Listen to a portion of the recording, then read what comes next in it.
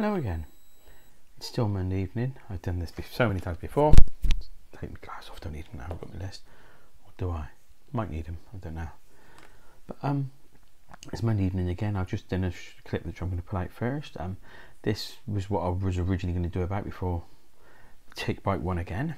So it's 2-0 to the tick really. Probably 3 or 4. If they got a point each day, it's hammering me at the moment, but the antibiotics are in the system, so but that's not what this is about. Pardon me. Yeah, I wanted to do one about the environment and the changes that the lockdown have had. I mean, unfortunately, the roads are busy again already. I understand the trains are probably not running anywhere near as much because people aren't going on the trains and the planes. Until a week ago, the planes you saw in the sky were all military, and boy, this great big Air Force transport plane flying really low. It was amazing. It is actually majestic, and I know it's not good for the environment, even that. But if they're going to train and do their jobs, what they've got to do, and it's just a work of art to watch it fly over. It was, and it makes you realise of the skills that are needed and required to make something like, not only to fly the blooming thing and be up in it, and I've been up in them before, but to actually make and process. I've always taken that kind of technology for granted, and I was watching it fly yesterday afternoon thinking it's a beautiful thing. Actually, doesn't mean it's a good, like I said, the environmental impact is going to be, but the military side of things up in the sky, police, air ambulance, I don't have an issue with. Unfortunately, I'm not too far away from a small airport called Stourton Airport, and last week I do a dog near the airport, and from no planes in the sky to half a dozen on an hour walk, but even to that half a dozen on an hour walk, and today I saw a private jet, and it just, is there really a need for it? Probably not. But I'm not going to go political about what's going on about travelling during the lockdown and all that lot. I want to go back to the green side of things. I put my car in for a service. I was fortunate to find out by going past there that my garage I used for my MOTs and service was open last week, so I booked it in for last Monday so we could go at its service. And I did it partly because I've got a diesel, but I do care about the environment. I've got a diesel, and at the time when I got the diesel, it's an 09 plate. The government were going, get a diesel, they're the best cars to have for the sake of the planet. Have a diesel. If you can't afford electric, which I can't, get a diesel. So I haven't got a Tesla. I haven't got a Tesla or a Lexus. I've got a diesel Corsa. Vauxhall Corsa, nothing flashy. It helps me. It's a workhorse. It does my job, but I want to respect it, keep it maintained, keep on the road as long as possible. It costs precious materials and resources to build the thing. Don't drive it excessively. And I want it to run economically, not only for my financial pocket, so I can spend on awesome pieces that I talked about a minute ago, but on the green impact. I went for a walk with my daughter yesterday, and admitted we travelled. My daughter came over, so she probably travelled for the 6. She travelled 10, 20. She probably travelled 26 miles round trip in her car, because she drove to mine, and then we went, because I went closer, and then we went to the place, and then she drove home from there. So she might have done a few miles, let's say 24, whereas I did 5, maybe 6 miles yesterday in my car. But I'm trying to keep it down. We have to keep social distance, so we went in 2 cars. Otherwise we'd have gone in 1 car and we saved a bit of the mileage, but we can't do that at the moment. So we parked up, and then we went for a really long walk. Started at just gone 10 o'clock, didn't get home till 1:30. Lovely walk. It wasn't fast paced, but I was feeling better after the previous, I was saying so yesterday, a bit down today, but better yesterday. But the amount of people the roads when we were on the road bit weren't that busy, in fairness, but we went past this nature reserve car park, and it was absolutely packed out. It was overfull, so they were parking on the side of the roads and all sorts, and it just makes you realise that it's, yes, you can look at me and say, well, you're as guilty as they are, and you are technically right. I'm keeping with us, but I'm trying to keep it down. I'm making conscious decisions. I am not just going out for the sake of it. I am trying to do my bit. But I've always tried to do my bit, and I will always try to do my bit. I recycle all I can. My daughter lives in a different council district. She's part of a church, she lives in she's part of the Stride or Tewkesbury, whichever it's Stride, I think it is. She's a very green council Stride, and I'm not. I'm part of the Cheltenham. Her recycling capabilities are far greater. If I want to recycle, I have to go more out of my way, whereas she doesn't. They do Tetra, and I have to find a Tetra. We have got one within a mile of my house. I just build it. I've got this long life bag. I just fill it up. So, and then that's it. And that's one of the things. I use a lot of Tetra because I use soya milk or oat milk or even coconut. You know, if I have some coconut water now and again. But the thing is, milk comes in a plastic tub, doesn't it? Or I can't imagine it's 1% of the population use glass bottles, to be honest, for milk. They don't. They just don't. It's all the plastic. And so we'll go on to the effects of that in a sec, because the plastic doesn't biodegradate. I was at the allotment a week ago and I dug up a bag full of the guy whose allotment I'm clearing. I know he put them there, it's just went all over. A load of plastic and clear.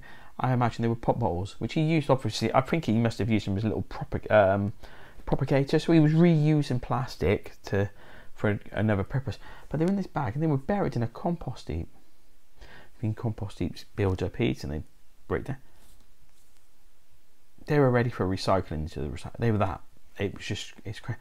And I talked to him about it. I said, you know, I was saying about when I went to France years ago, some plastics can take up to 500 years and they never truly fully go, do they? You get the little fragments and little pieces. So I'm aware of all this. Why am I waffling about plastic when we're talking about the travel? We've got to get a grip of all aspects of green, from green energy to recycling to reusing, buying second-hand. Buy stuff, give stuff to charity shops so that people can buy it. If you don't want it, they can buy it and they haven't got to go and buy it new. But keep things on the go as long as possible. You know, my blender broke last week, tragic as it was, and the bottom piece, which is plastic in it, ironic.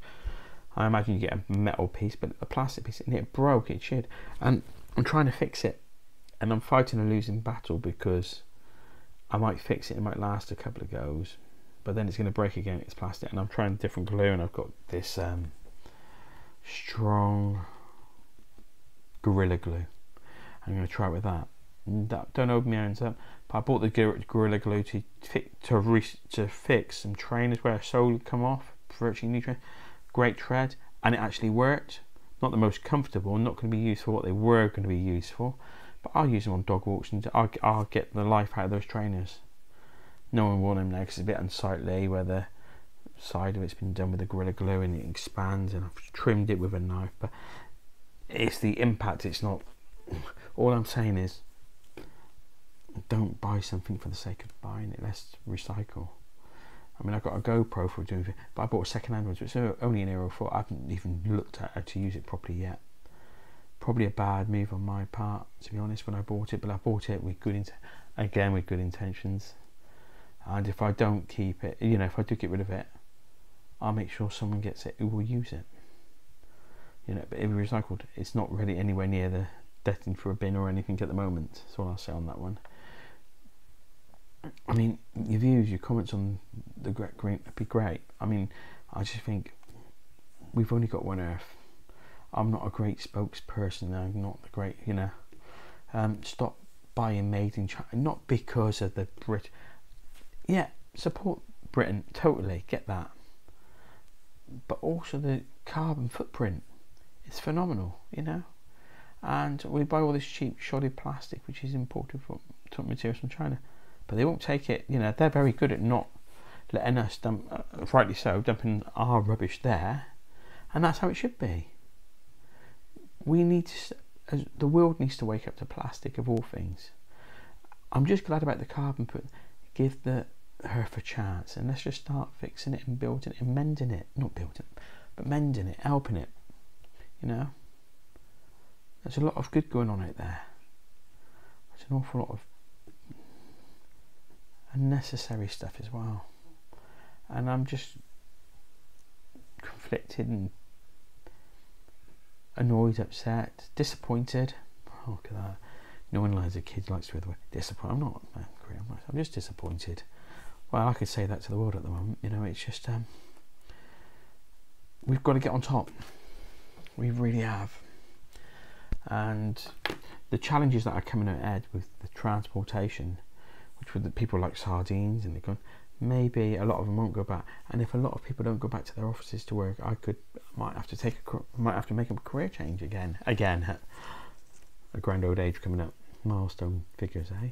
But I'd rather do that and knowing that I'm leaving the future generation something, and that's just me. Because it's not all about money. It's about we've only got one planet.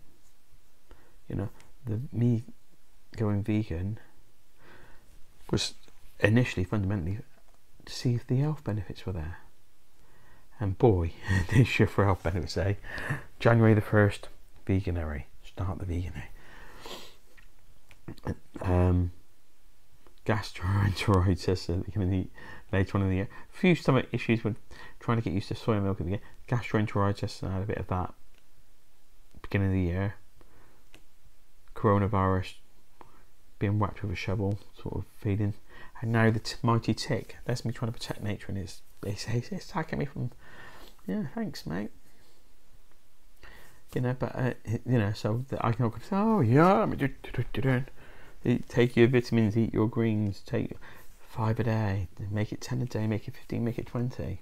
But if I'm not having no meat, I'm having quite a few portions a day of fruit and veg, you know.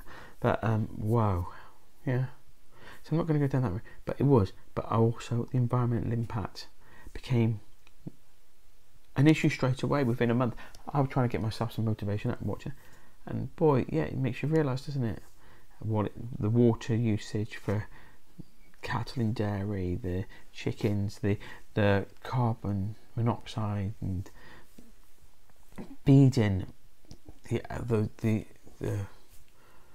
impact on the earth to feed the animals that we're going to eat instead, you know. And I'm not trying to convert anyone to vegan. I'm just saying, go 1 day a week.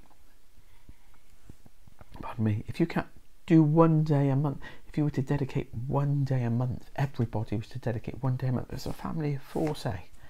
I've never been that big a family, but if you were a family of 4, or just a couple, or just yourself, you yourself, once a month, that's 12 meals a year. You know, in 12 years, that's 144 meals. Yes, I'm trying to do 144, 12, you know, I'm trying to do, well, it wouldn't be, would it?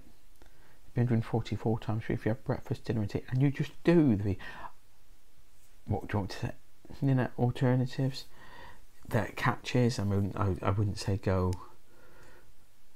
try soya, try oat milk, but it's a difficult one on the milk front, I'll give you that. A vegetarian has less, and I don't want to cause a war, but a vegetarian has a less impact on the environment than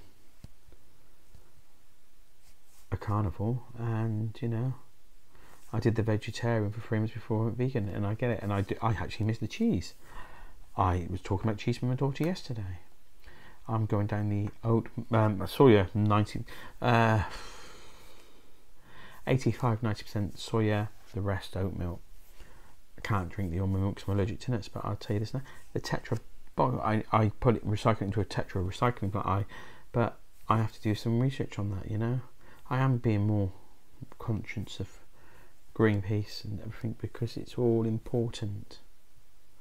And Friends of the Earth and Greenpeace and things like that are more important. But so is animal welfare. We've got a chance now to just do a few things right, you know? Just do a few things right. And the thing that's happened with me going vegan is it's made me open my eyes up to a lot more. My daughter was talking to me, and it was May the 24th. She talked to me about Christmas dinner. And I said, yeah, I won't be eating meat. I'm vegan now. I haven't told my daughter about this, which I nearly did yesterday, so maybe in the next week I will. I'd like to get a dozen subscribers. Tell you what, that's a challenge. When I get to 50 subscribers, I'll tell her. That's a deal I make here now. When I get to 50 subscribers, I will tell my daughter about this, because I don't want a sympathy subscription from her, basically, and her friends and her fiance and people that I know, sort of thing. I've not told any friends about this because I want to build it up the right way, just my way. I want to make sure that I do it for the right reasons. But when I get to 50 subscriptions, doesn't matter if it's a year from now, 6 months, when I get the magic 50 subscriptions, the next time I see her after that, I will tell her, or I might even be excited and phone her up and tell her. And that's just a promise I'm going to make to myself. It's a bit like when I'm getting ready to do the vegan. And don't panic, I'm nowhere near 50 at the moment, so this will be my 22nd video, and I'm nowhere near.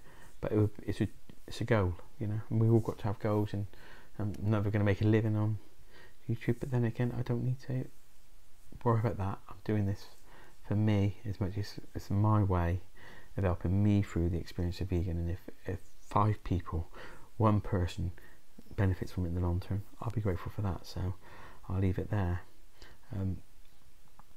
Please message, and especially if you've got any ideas about things I can talk about on the environment and go through. I might get the books together. My daughter's got a lot of my books on the environment, and I'll go through them with you and talk about them and rate them. You know, I picked a few up at the Eden Project, but they were years ago. I haven't been to the Eden Project in years, but then again, I don't want to travel that distance to just get a few books to talk about it, you know. And I am terrible. I have used Amazon, but then again, my carbon footprint, I'm not going to tell you, it gets delivered close, it's in a van, that's it. I see the trouble we all have now is I get defensive, but the thing I've bought more of lately than anything else is books, and I still haven't touched Battle Scars, and I still haven't touched Breakpoint, but I will read them. I'm nearly finished my David Goggins book, Can't Hurt Me. It's a very good book.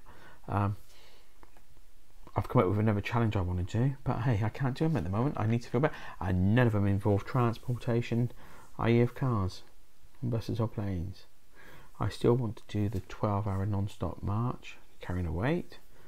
Don't feel like it today, especially with the Lyme disease at the moment, but that's a goal. And David Goggins, I'm learning things all the time. The other month he did that 4 miles, 4x4x48, 4 miles every 4 hours, day and night for 48 hours. So you do 12 runs, walks. I've got an indoor bike. If it absolutely bucketing down, it's 4 o'clock in the morning.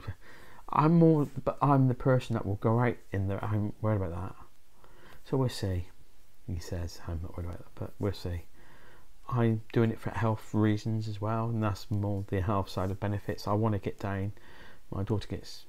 I'm not going to talk about that in case miracle should happen that they found the illnesses. But there's a reason why I've got a goal in mind, or a date in mind, where I want to get to my ideal target. I've got plenty of time. I'm not going to do. But I want to get down to 85 kilos, and today I was at 100.5, which has gone up slightly, but at 100.5, and I've not eaten anything sensible. I've not done the exercise I would do over the weekend, so I'll take that. But my goal is to get to 85 kilos and stay there. So if I could get to 85 kilos, say by December, I'd be as happy as a piggin. Yeah, and I'd just maintain it then and get to that my level, you know, a kilo. That's my goal. I might decide at 90 I'm more than happy at 90. I don't know. I do know that I carried 13 kilos around with me up and down that hill. And yeah, wouldn't it be great if I could lose that? And then generally be the opposite to that, you know. Instead of putting an extra 13 kilos and I'm taking 13 kilos off when I was 102, so 89 kilos and walking around at 89. That would have a massive impact on my body, wouldn't it? So that's the direction, you know. Well, I hope you understand what I'm trying to say. I do. Hey, I'm the waffler. Maybe I should change it, not from butcher to vegan, but waffler. The waffling butcher to vegan. I don't know. See, I'm doing it now for no reason at all. So it's a good time to wrap up. If you've got any comments about, if you can comment on this veganism or environment on this, that'd be great. And I promise I'll respond. But I will say for now, take care and stay safe until next time. Thank you. Goodbye.